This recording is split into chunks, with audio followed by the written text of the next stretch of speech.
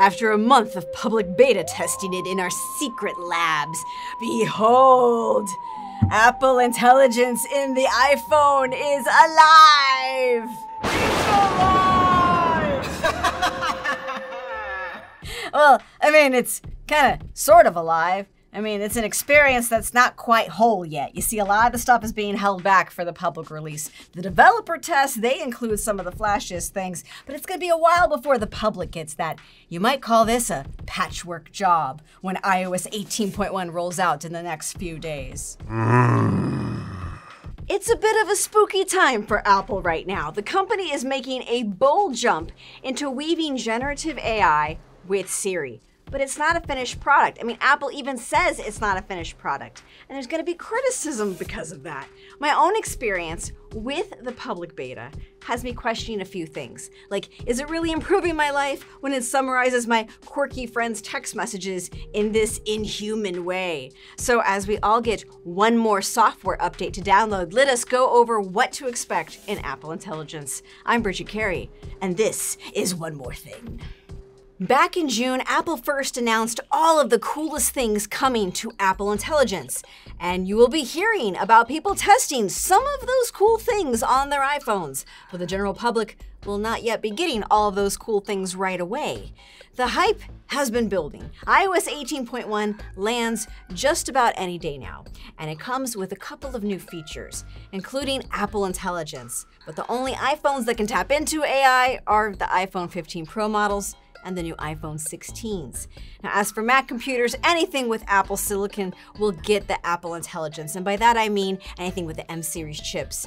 Apple's AI also will land on the iPads with M chips, and it's gonna be in the brand new iPad mini since it has an A17 Pro chip, same as the iPhone 15 Pro. Apple Intelligence is only in the US for now, and it's only in English, but more countries are expected to get access later in the year. When you come across things that use Apple Intelligence, you're gonna notice a rainbow glow, like how Siri makes the whole phone border glow. Now, I've been using it on this iPhone 16 Plus, this Frankenphone of mine, in a beta version of the operating system. And the first public release has what are 3 big areas of change in how you're gonna interact with the iPhone. It's in writing, images, and how you talk to Siri. Let's say you're typing and you highlight your text. Well, Apple can make suggestions to improve the tone of the message you're writing. Now, I know how I want to convey my thoughts, so I have no need for this, but I guess you could use it if you want to think twice about how you might be phrasing something sensitive. But I think these tools can also make you come off sounding stuffy sometimes. The AI can also be set up to summarize emails and notifications. I turned on everything just to be exposed to all the summaries, and it can get a little weird knowing that a computer is stripping out the personality of your friends' messages and delivering it to you in this administrative, robotic way. Here's an example of a group chat where we shared a photo of my son having fun working with dad on the car, and it became photos shared of child reaching into car hood. Okay. Or there was a Slack when an editor tells me he got the draft of a video down to 17 minutes, but he needs some input. Assembly timeline reduced to 17 minutes, request to cut critical parts. This happens when there are long messages or several messages from one source, such as a Slack or iMessage. It is condensing all the information and you can quickly expand it, but it also could give you some dystopian vibes, if you choose to turn that on, that is.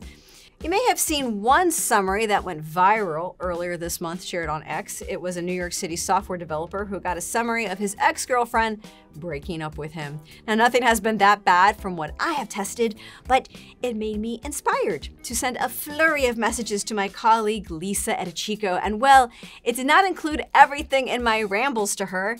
So just be prepared for someone to say that they missed some details of your message if you send something long. That means if you're in a relationship, tread carefully.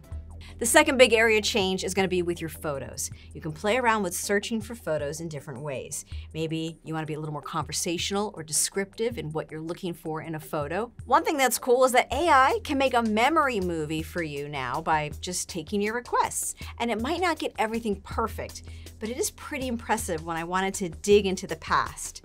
I would ask for a movie of my kids crawling, and it even pulled up different images when I asked for a video of kids learning how to walk. You see, it knew the difference. Now, of course, there are going to be limitations. When I asked for photos of my kids at Legoland, it didn't know what Legoland was, but it did understand when I wanted to show images of my kids playing with Lego bricks.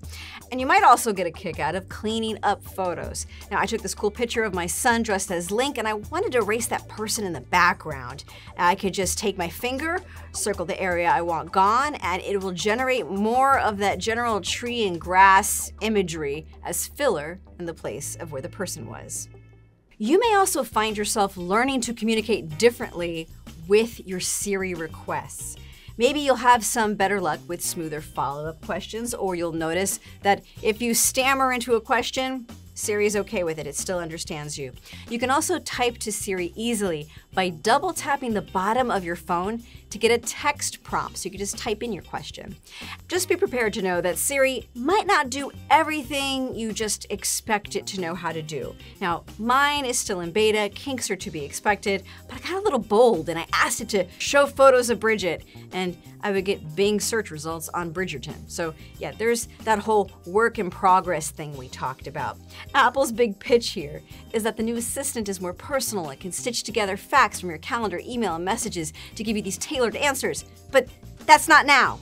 In an interview with the Wall Street Journal, Apple Vice President Craig Federighi said Siri's improvements are coming in stages over the coming year. This is a big lift, and we feel like we want to get it right.